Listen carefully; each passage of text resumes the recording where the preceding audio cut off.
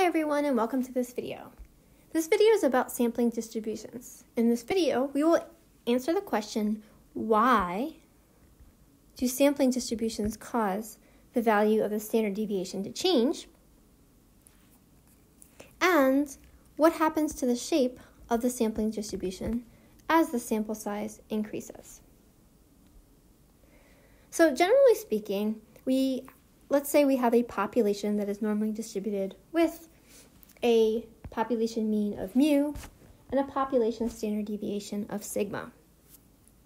If we move from this distribution, which remember we have n equals 1 here, to a sampling distribution where we have a sample size of n, and we're finding the average x bar of n data points, then all of a sudden, the standard deviation of our sampling distribution becomes not sigma, our population standard deviation, but sigma divided by the square root of n. So why does this happen? Why do we have to divide by the square root of n? So let's take a few minutes and think about these things. First of all, if we're working with mean and standard deviation, that means we're working with what kind of data? Well, that means that we have to be working with quantitative data. So why, you might wonder, didn't we divide by the square root of n when we were working with categorical or qualitative data? Well, let's go back and try to remember what the standard deviation was or is when we're working with proportions. So remember, proportions mean that we're working with categorical data. So the formula we used back then was PQ over N and then the square root of all of that. So one way to understand divided by the square root of N is that, remember, we were given our population proportion P, and then we had to find Q, and we were also given N. So one way to understand this is that dividing by the square root of n, when you're working with categorical or qualitative data, that square root of n is already baked in. Algebraically, this is equivalent to the square root of PQ over the square root of n. So just calculating my standard deviation for categorical data, I already have that n in that equation. Okay? So when we move then to quantitative data, as you can see, in almost all these examples, you're going to be given a data summary, and you're not going to have a whole data set. Even if you were given a data set, you would be calculating mu and sigma using technology. So then we require this extra step where we take our population standard deviation and divide by the square root of n. So let's see if we can do an example and make some practical sense of why we need this square root of n there. So I picked this example here, which is talking about human male heights. So human male heights are normally distributed. The average height of male human beings is 5 foot 10 inches or 70 inches, and the standard deviation of this distribution is 4 inches. So you can see here I've created this normal curve in StatCrunch, so the mean is in the middle. Okay, this is my population mean of 70, and then each space is 4 inches as I move along here. Okay, so again, my population mean, I'm going to write it as 70 inches. Okay, again, remember that means 5 foot 10. The population standard deviation, we said, is 4 inches. Okay, and how many data points right now are we talking about? Well, the question says one man, right? So we're only looking right now at n equals 1. So what is the probability of a single person, single male human being, being 6 feet 6 inches, 6.5 feet tall or taller? So hopefully you can imagine 6 feet 6, right, or 6.5 feet tall. That's a pretty tall guy. Okay, so what I did is I went ahead and put that into StatCrunch. So using the normal calculator in StatCrunch, you can see down here that this is the area right here. So if I drew a line here at 78 inches and shaded the area to the right of that curve, okay, that gives us a probability of about 2.3%.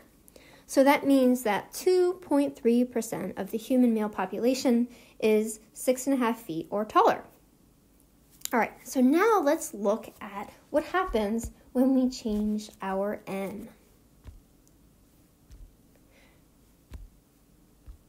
Okay, so let's look at this one. So now we have, again, the same exact population mean. It's still 70 inches. That hasn't changed.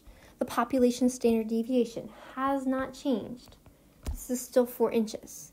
But the question they're asking us has changed. They're not asking us about a single man anymore. They're asking us, what is the probability of selecting a random group of 10 males whose average height is 6.5 feet or taller? Okay, so that means what's changed? Our N has changed. So we're looking at this randomly selected group of males, right? So there's 10 people, 10 men in this example, okay? And we want to know what is the probability of their average height. So I'm going to add up 10 heights and divide by 10. What is the probability of that average height being 6.5 feet or taller? So you can see here that my standard deviation, when I created this, is no longer 4 inches. So what is my new standard deviation? Well, my new standard deviation, let's do it down here, remember, is going to be my population standard deviation divided by the square root of N. So that's going to be 4 inches divided by the square root of 10. And you are welcome to do that on your calculator. Okay, of course this is rounding. You're going to get an irrational number, but it's about 1.26 inches. Notice that it is decreased from our original example. So if I look at this, right, we have 70, and then we have 71.3, and then 72.6, 73.9. Well, where is 78 on this graph? Well, 78 would be way the heck out here. So that means the area to the right of that point is going to be super, super, super small. And we can see that, hopefully you can see down here, I did this in StatCrunch. I typed in that the mean is 70 inches. I typed in my new standard deviation using the fact that N was 10. Okay, so we have to put our new standard deviation in there. And then I asked the calculator, okay, well, what is the probability of getting a value greater than or equal to 78 with this new smaller standard deviation? And I know this is kind of small font. Okay, it says it's 1.2694 e to the negative 10th. Okay, if you don't know what that means, that is scientific notation, and it's basically just 1.27 times 10 to the negative 10th.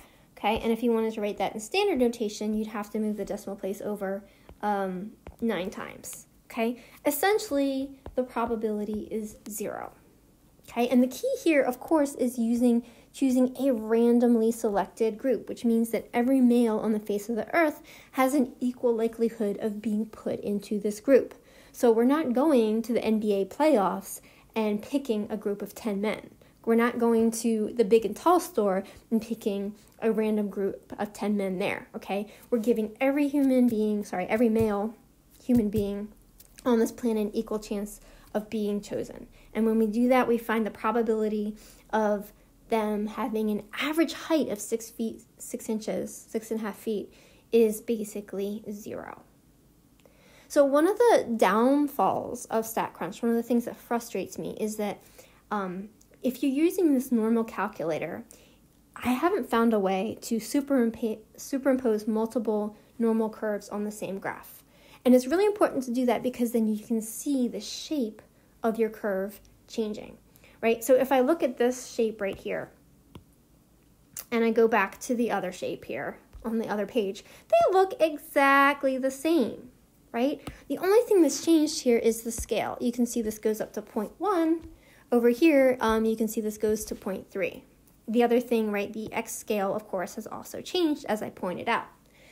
So what would these two curves look like if they landed on the same exact graph with the same scale? Well, what I had to do is I had to resort to using Microsoft Excel. And if you want the copy of the spreadsheet that I used, I can give that to you, and you can use this spreadsheet to graph curves as well. So let's look at this graph. So if we have curve where we have n equals 1, that's this curve right here. So how would you describe the shape of this distribution? Well, it looks more like a hill than a mountain, right? It's much flatter than the other curve. So what's happening to these curves as we increase n? Well, hopefully you can see that we're really narrowing this curve. And it's getting taller and skinnier. That's the best way that I know to describe it as we increase n. Remember that the area under the curve is always 1, right? Or 100%. So the area under the blue curve and the area under the orange curve are exactly the same. The difference is the way they're distributed. So again, if you look at the blue curve, you have a much shallower curve.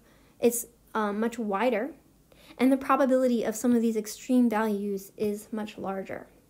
When you look at the orange curve, then we can see the probability of extreme values gets much smaller. And that's what happens as we decrease our standard deviation. We're literally decreasing the variability of our data set. So when we're at these extreme values, the probability of experiencing, again, an average of 10 men who have this average height is almost 0. And then it doesn't start increasing until we get much closer to the population mean. Hopefully this has clarified sampling distributions for you, and it helps you understand why, when we're using an n larger than 1, we need to change the standard deviation of the population by dividing by the square root of n.